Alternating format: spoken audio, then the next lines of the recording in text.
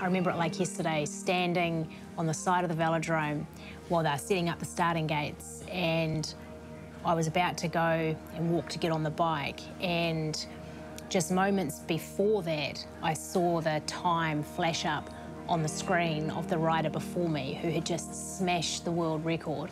And there's this moment where you look at that time, you've never ridden that fast before, you know how fast you've gone in previous training sessions, and you've come close to it, but you haven't smashed that world record.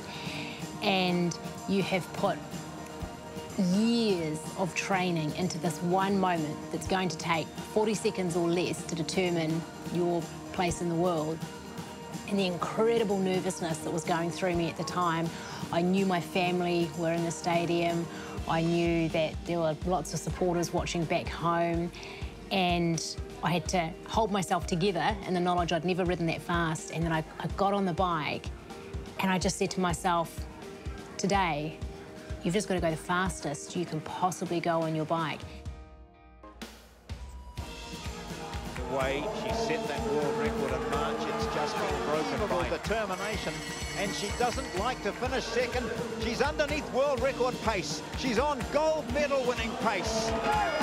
Can she last out the distance? This is the final stage, and she has done it. How excited. Oh my goodness, that looks nasty.